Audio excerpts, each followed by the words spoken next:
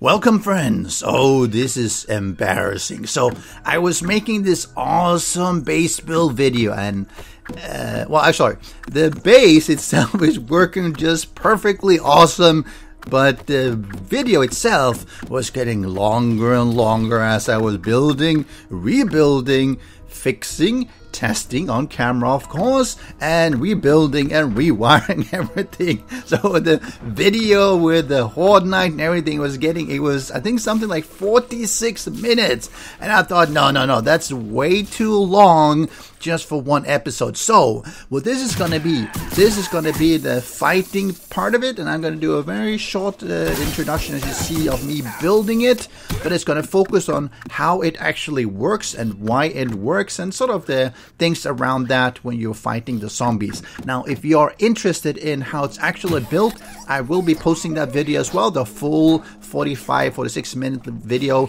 in a couple of hours as well.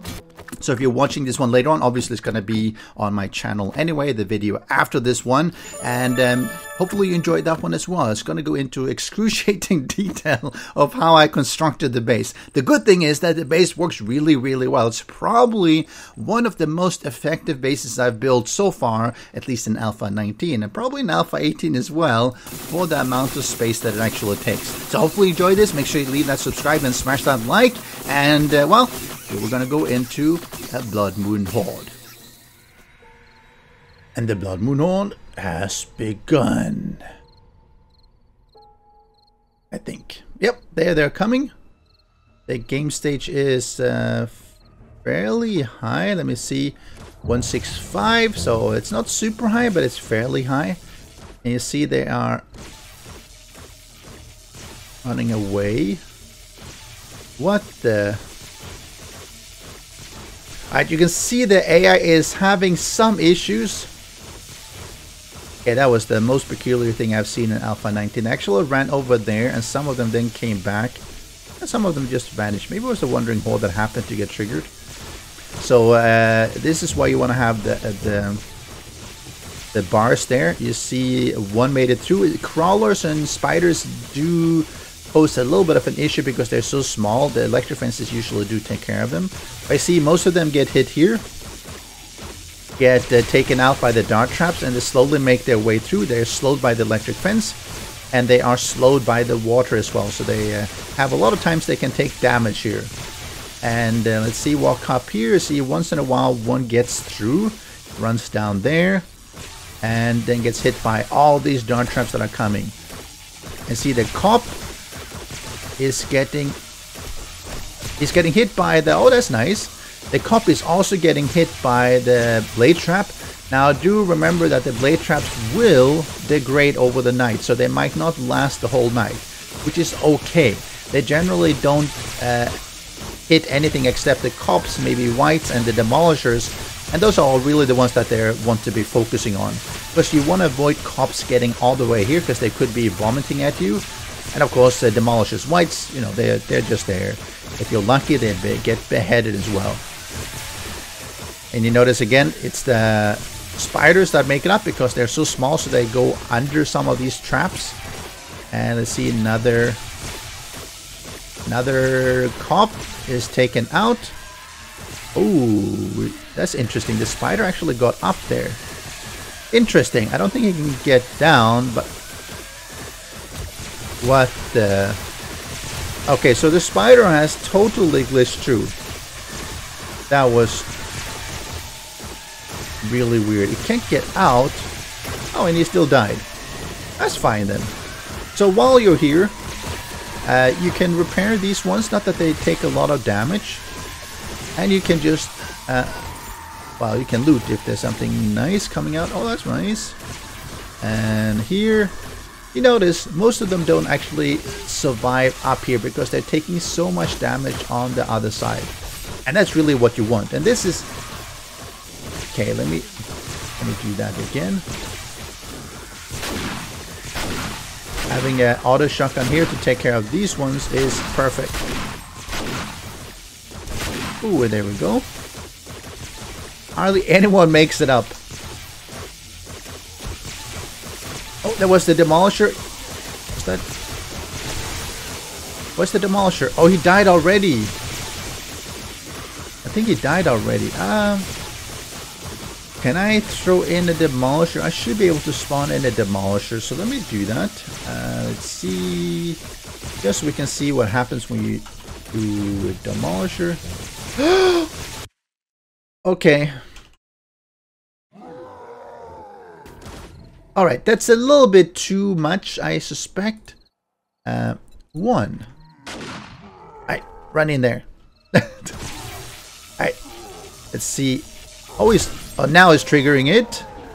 And you see, he's still alive. But he's taking damage, obviously. You see, taking more damage. And then even more. So he's lost half the hit points by the time he even gets up here. And see if he gets any attack in. No attack in. And you see, that's what you want to do. If you made this path longer, you could make the demolisher take even more damage. The problem is that the longer you make the path, and I could probably make it another 3, but the longer you make the path, the more problems you have with the pathing, where the zombies might go like, nah, I don't want to run that far. I'm just going to bash something else or try to bash through here or bash the supports. So that's something you sort of have to take into account as well. This one is still fairly long. It's like another 7 up here plus another 10. So that's almost hitting almost 15, 20. And see, took even more damage this time and so wasted. And if you notice, I have not been in any danger the whole time, even from the one that glitched through. And is that it? Nope. Now a new wave is coming from that side. Oh, interesting that all these ones are out here. Oh, okay. That's obviously from the demolishers that I... Never mind. It's from the demolishers that I killed, so forget about them. There's going to be a lot of loot here that is going to occur during the whole Blood Moon Horde. There is no specific way to loot them just yet. I'm going to have to look to the future to see if I can actually change that to get a way to loot. But at least the ones in the front, you see the demolisher, he just melts away. It's another demolisher, no issue whatsoever. Like you can see, there's going to be... Can I see... Oh, this one hasn't taken damage. This one I've taken... Seems to be less damage actual in Alpha 19. But since they're only targeting some of the zombies, the tall ones, they don't really take that much anyway. So you're going to be really safe.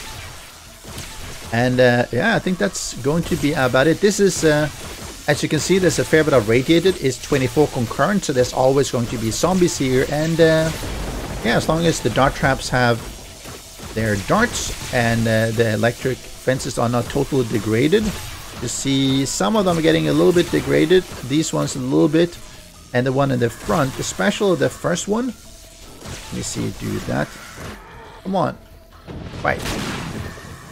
You too.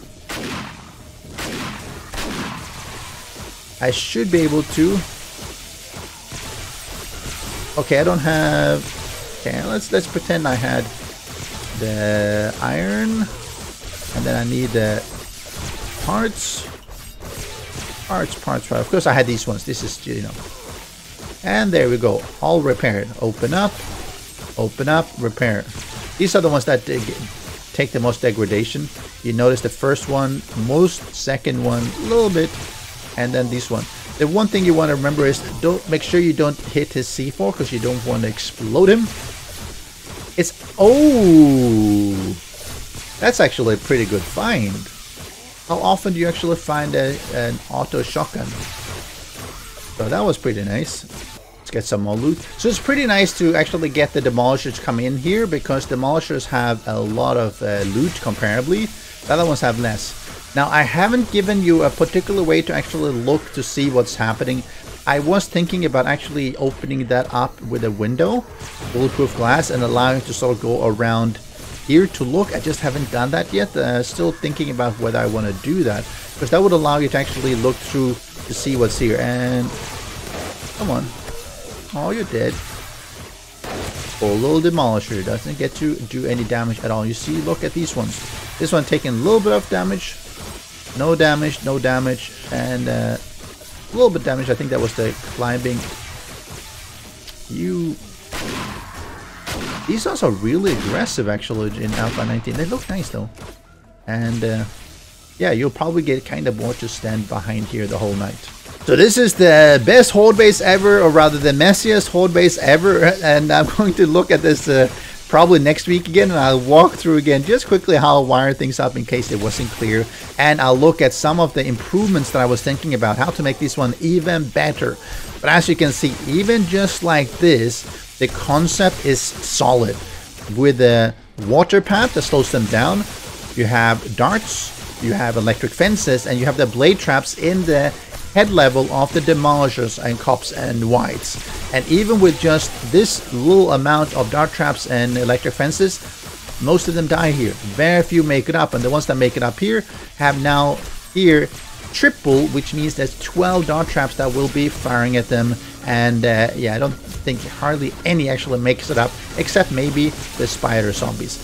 So hope you enjoyed this little video, even though it's very long. I do apologize, but if you did, make sure you subscribe to my channel and look for the next video. And of course, let me know in the comment section below what else I should be doing here. Did you spot any change that you think would be really worthwhile? If so, let me know. I'll see you next time. Goodbye, Demolisher. Special thanks to the great patrons supporting the channel. If you would like to join the vetted community and support these videos, do follow the Patreon link.